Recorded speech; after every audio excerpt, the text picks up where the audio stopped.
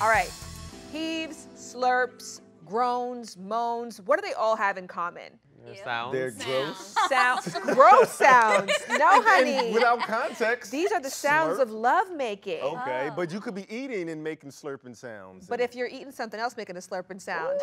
See, That's this is how I kinda- get my beer like his. You know what I mean? Let's talk about double penetration, baby. So as you know, or as I hope you know, I have a daily show on Quibi called Sexology with Shan Boudram.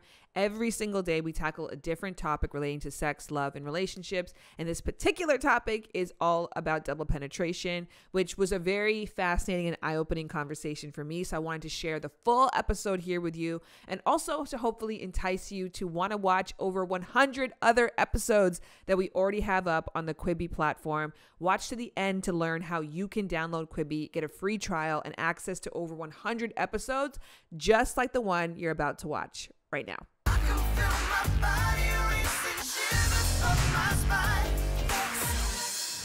So if you have ever browsed porn before, I'm sure that you've come across the double penetration category. Yes. Absolutely. There's a lot of different variations when it comes to DP. Mao, what variations have you heard of? A dick in the butt and one in the vagina. The classic, I guess, right? Classic. Would mouth also count as double penetration? So here's the fun thing, Mars. You actually get to define what double penetration is. Okay. It's not limited to the number of partners. It's really about the number of orifices that are being filled up. Right. So everybody, technically, I'm sure, has done double penetration at some time or another. Maybe if you have a tampon in and you make out with somebody, that might count. A little bit less sexy, but still counts. Still qualifies underneath it. But yes, the traditional way that most people think about it is when a cis woman is having sex both vaginally and anally, and that's the one that's most popular in porn.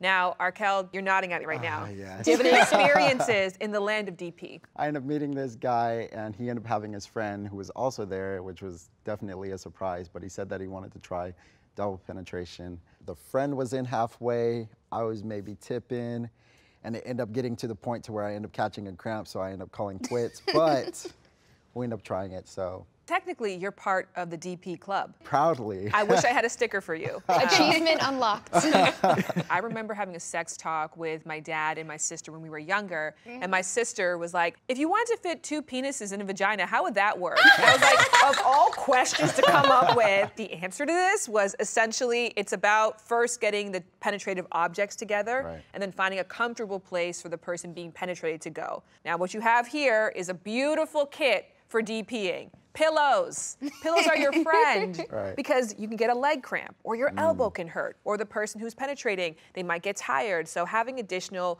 tools for comfort can make a really big difference. Okay. All right, Shayla, have you been curious about double penetration? Yes, I want more dicks. Okay. The more the merrier. You know, I want to get to a place where I'm able to take one in my vajayjay and my booty at the same time, because right now I'm just like at the toy phase. We started off with butt plugs and like growing in size, and you know, I've been able to try anal sex successfully, so that was good. But having both holes stimulated at once, along with other things, it was amazing. What makes it multi-orgasmic in many ways is that you're putting pressure on all of the nerve endings at once. And so anally, you can actually receive pleasure from the vagina, but when you have pressure in both areas at once, it's double stimulation on both sides of the nerve endings. Really, really important if you are using toys that are anus toys, that you're using something with a flared base.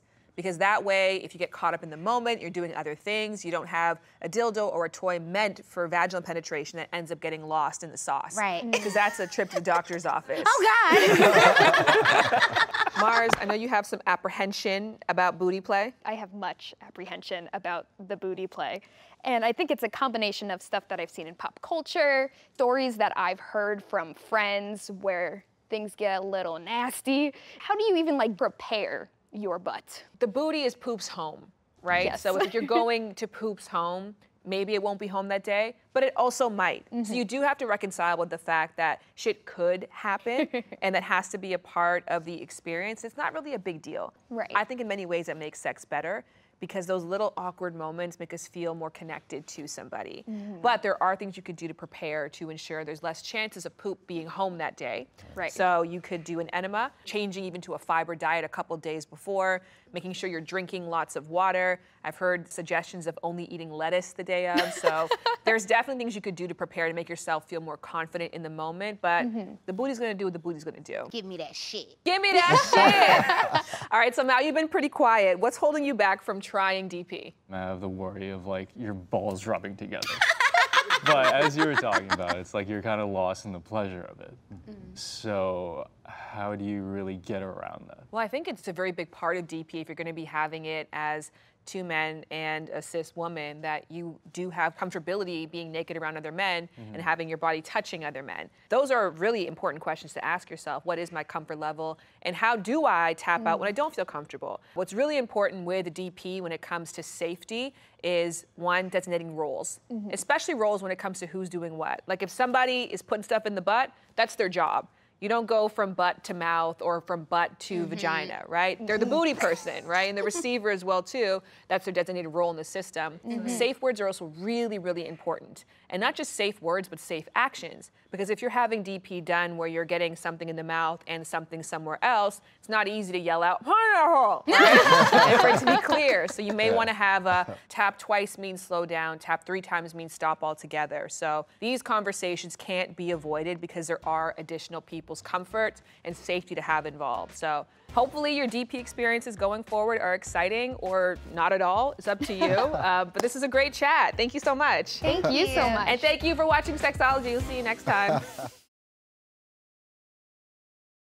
So here's what you're going to do. If you loved that episode and want to watch more just like it, go to your app store right now, download Quibi, get a free trial, search up Sexology with Shambudram, and then you're going to see, like I said, over 100 episodes, all based on different topics relating to sex, love, relationships, and dating. If you enjoy my content, you are going to love what you watch here, and I would love to have you over there. And plus, like I said, it's a free trial, so there really is no risk involved. Once again, go to your app store, download Quibi, get a free trial, and start binging Sexology with Shambudram. I am still filming right now, so new episodes are coming out every single day. Well, Monday through Friday. What was your first prostate experience? Just a cucumber and a prayer.